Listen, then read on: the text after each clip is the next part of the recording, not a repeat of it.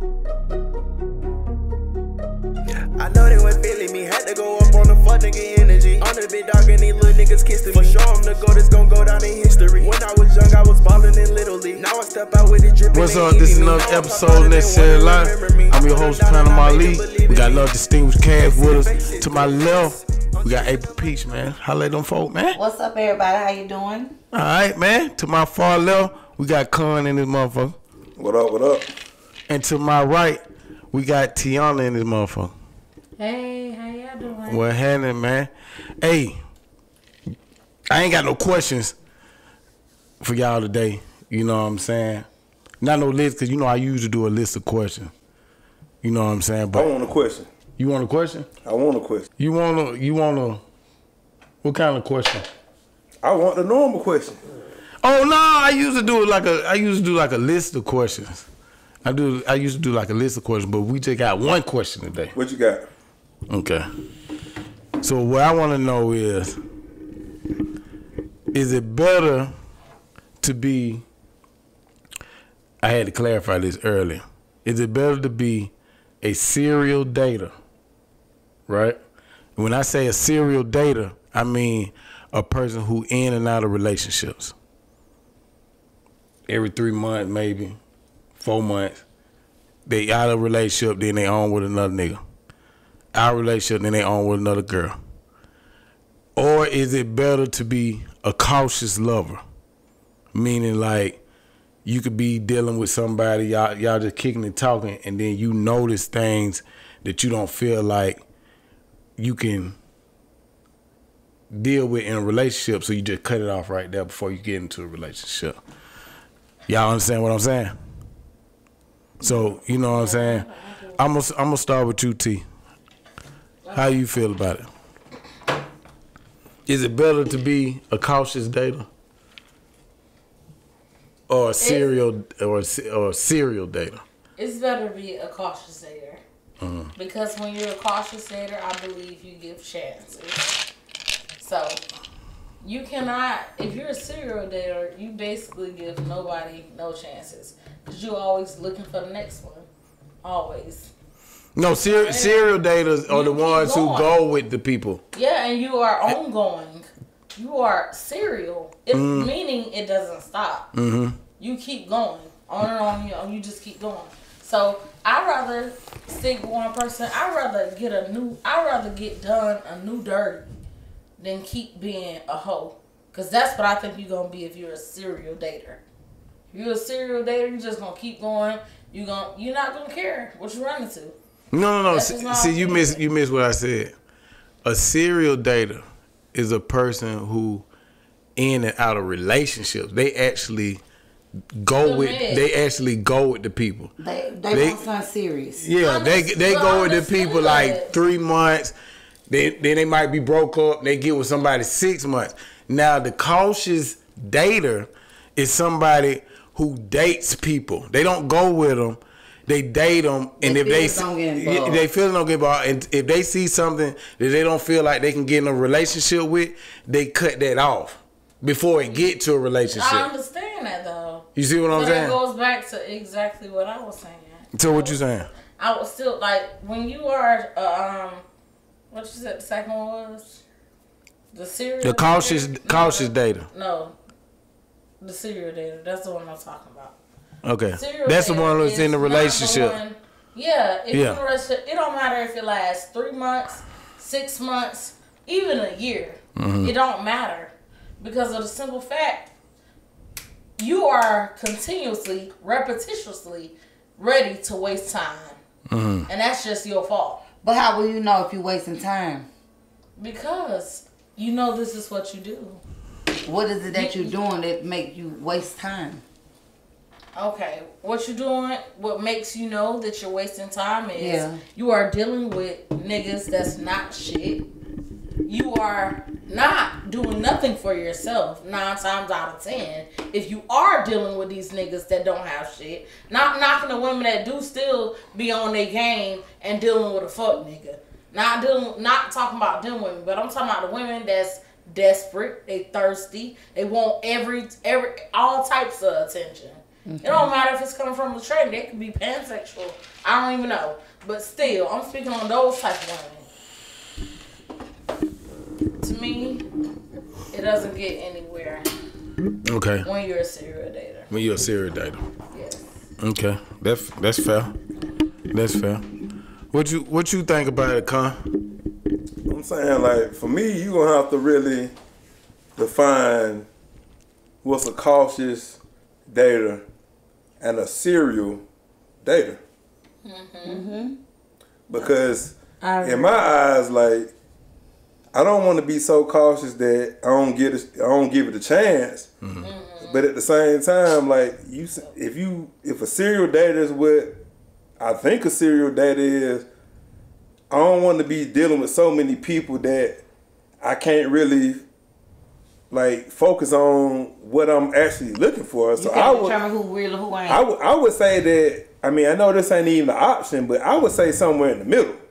Yes. You know what I'm saying? Like, where I'm somewhat cautious of who I'm getting involved with, but at the same time, I want to explore enough avenues to where I'm making the best decision for myself. So that might, if you only dealing with one person, that's all you know. Yes, right. But if you know what I'm saying, have different things going on, you can see where you would rather be, to me. You know what I'm saying? So I don't know if that's an option, but I would say somewhere in the middle. Well, you can't. Yeah. I heard what you said. Like, you can't.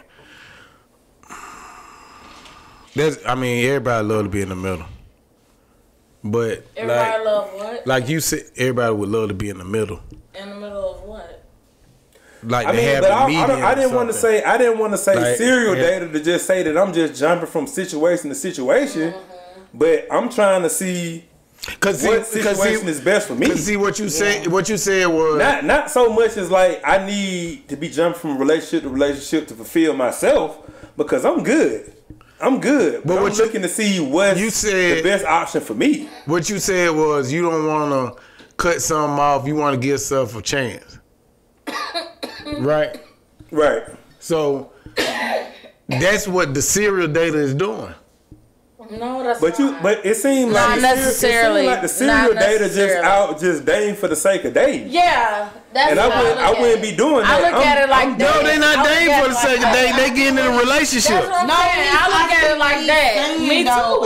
That's how I look at it. They getting in relationships though. No, they getting in a relationship for no reason. Exactly. I don't agree with that. They giving it a chance. They giving it a chance. Panama. They giving it a chance. I'm saying Panama. That's like a serial killer. Like, I feel what he's saying is like, no, they not doing yeah, and what a serial killer do? Kill for no reason. Get himself an opportunity to kill every time. Exactly. So they gonna get into a relationship. They gonna give the person the opportunity. Exactly. That's what every time they gonna give them an opportunity. I agree with you.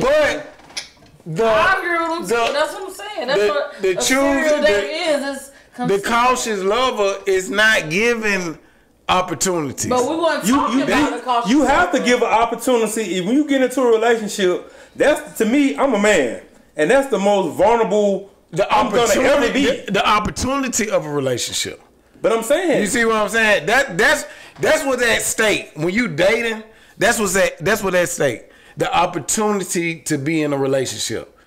And what the choosy lover is doing is, if they see something that they don't think that they can deal with in a relationship, they nipping it at the bud.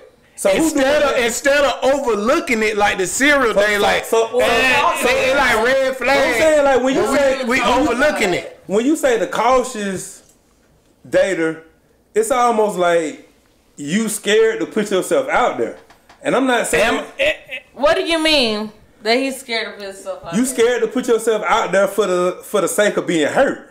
Mm-hmm. I don't say that. I wouldn't say I'm not scared of being hurt, but at the same time, I'm not trying to be out here fucking with everybody. Exactly. He makes a lot of sense. Is the person scared or is the person wise? I mean, I get what he's saying too. What do you mean wise? If you see something that you know is gonna irritate you. No, in a relationship, and she does it, and that's her. Like some things people can't change. That's them. That's in their DNA.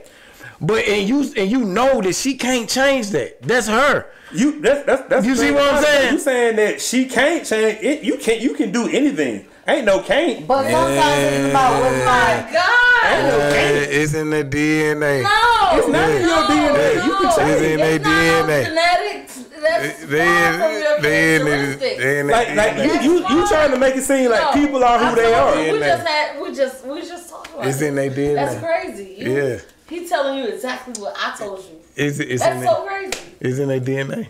No, I'm telling you from my point of view, like you gotta in a relationship, you gotta put yourself out there. That's the whole point. That's the whole point of a relationship. In a relationship. And you then I tell you my best friend, I love you. Then I tell you. He doing the air quotes, meaning he doesn't entirely believe it. No, meaning he said what he's giving fact to what I'm trying to say. The relationship is the goal when you're dating. He's speaking about when you're in the relationship. You can't. I'm not talking about when you're in a relationship. Like, when you get into a relationship, you talking about being cautious.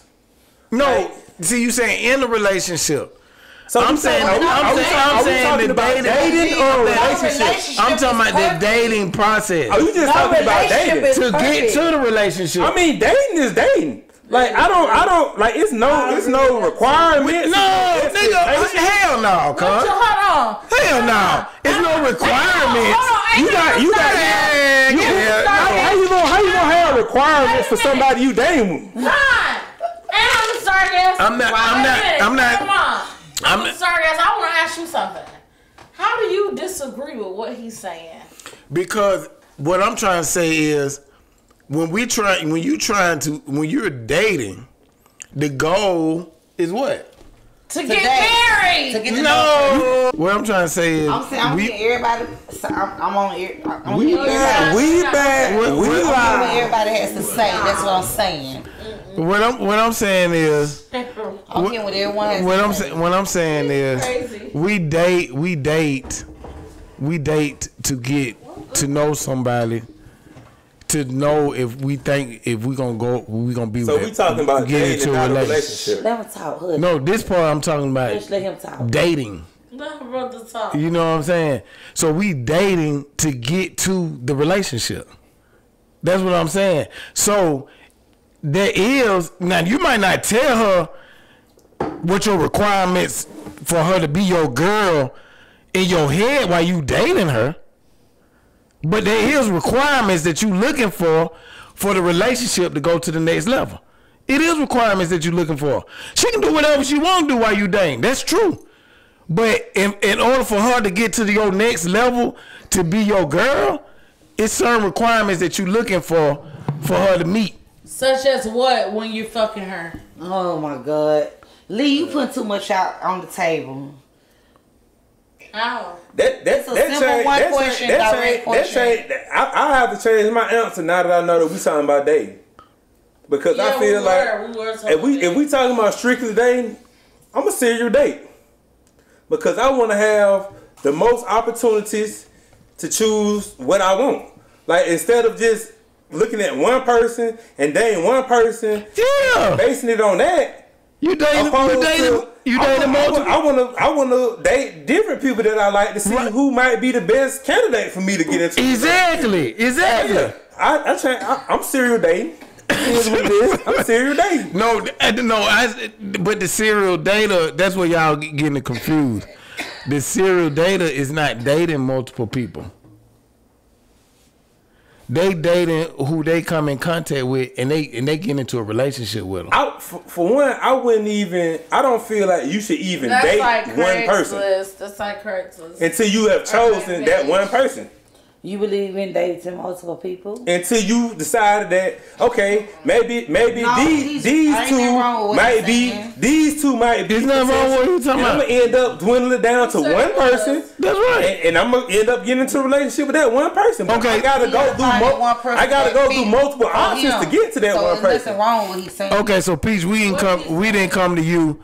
How do you feel about the do you understand what I'm saying about the difference between a serial dater? Meaning it's nothing. What I'm trying to say when I say serial dater, it's a serial relationship person. Like they get into different relationships that last for short relationships. Serial relationship person. So keep on. y'all, they keep getting into relationships. Oh, well then no, I'm not no serial dater then. That's what I'm saying. And the cautious lover is the person who dates. Cautious one. I'm gonna be the cautious lover then. If that's the case, You gonna be What? I'm gonna be the cautious lover because I'm gonna tell you why. Okay, I see. So what he say about a serious date is someone that basically what he's explaining is someone who go from relationship to relationship versus someone who take their time and get to know that person and they spend an amount of time with that person and that could be that one. I'm that cautious person. okay. I'm a cautious person too. Thank you. Okay, Go ahead, April. see, that's what- Go ahead, girl. Go ahead. That's what I asked you if you was talking about dating or relationships. That's why I was asking if you was talking about dating or relationship because they two different I things was to giving me. you respect on how you felt too. Because if you saying just like relationships, who's trying to go from relationship like relationship to relationship mean that you trying to find something to fulfill yourself. Yeah. And feel that empty void in yourself. Preach. Yeah. So that's no. You do have a point. No, I'm not with no serial. If that's the case, then no. Okay, I will never. I'll give credit where it's due. he got a point. I'll too. never do that. Yeah. I used to have a friend who did that, and I used to like to, tell her like you serial dating and stuff like that. So it was a female. But she used to tell me I'm never giving people a chance. I'm saying, see what I'm saying? It's a difference because a lot of people feel like real talk because of social media and the internet and everything folks see around them. Like self-esteem is at a low is at an all-time low. Low. Low. You know what I'm saying? No. It's at a low. It's at a low. It's at a low because everything we see is perfect. Grab my motherfucking mic. Everything's exposed. How? Because everything we see online is picture perfect. Right. To who? To People that's brainwashed. The people that what you see folks on vacations? I don't see that. My hubby, my boyfriend do this. Like you ain't talking about what you think social media is basically for? I think it's the devil's platform. That's what I agree with her on that too. Yeah, but I agree with her. I'm more of a conscious person. So that's what I believe. It's the devil's platform.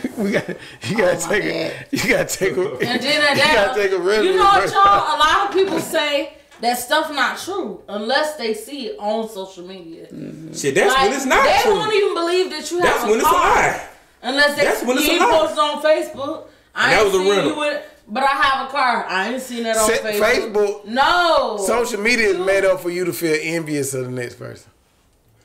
Social media. That's a different view. Social media. You don't think so? No, I don't have that view. Social media is everybody living their best life. Nobody shows. Nobody shows when they down. And we all be down. We all be down at some point. Every day and a good day. It's meant to be. Oh yeah. It's set up to be envious. Like it's meant for you to envy my life. Cause I'm always at where it's at. I'm always at the spots. I'm always getting money. I'm always fucking the bad bitches. I'm always where I supposed to be. I'm always where it's at. That's what that. But I'm saying, how can you say that when everybody don't do that? Most people do that. But not majority. Yeah, the majority do. No. Majority of people only post their highlights. The majority of people is rich. The majority is not rich. The majority of people is average. I said this is all in the majority. People trying to come up. People that's already there. People that's in poverty trying to make themselves look better than they usually. They on the lesser come up than the people that's actually coming up. Like blame it on Quay. Can I ask you something? Yes. When the last time you posted your bad day? My who? Your bad day. I would never post my bad day. Nobody posts their bad day. It's all good. But I'm saying, they on cruise ships. They fucking in the bank. They got bands. Like nobody posts that. Nobody posts that. Con, what I understand is I have never understood how a female could post themselves crying on Facebook. I never understood I have never understood that. I ain't never understood the funerals. Them at the funerals, looking at the funerals and the casket, and people dead in the hospital. They right there crying, holding the camera.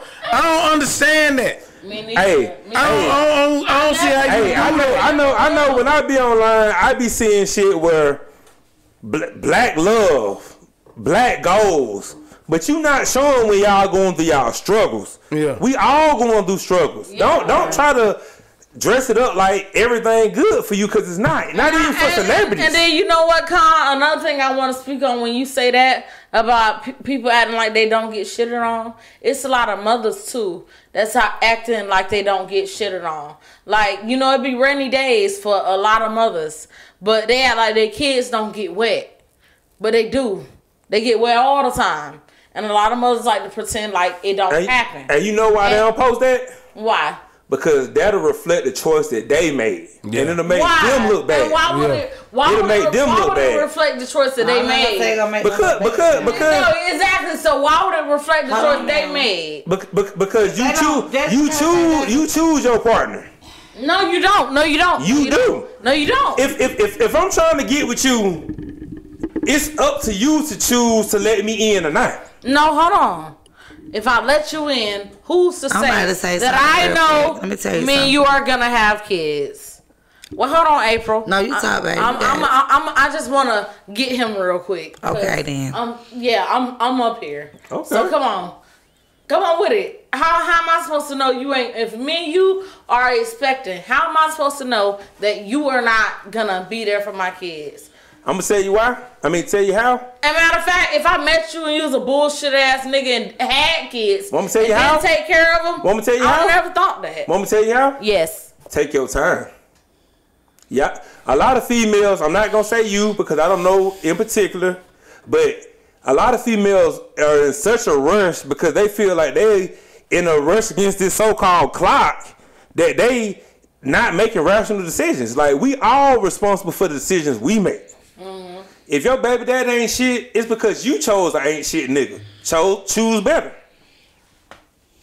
Is that all? Are you finished or can I talk? You can. Go ahead. Okay, so, Con, what I have to say to that is, look, a lot of women do not know what they're getting themselves into. Why?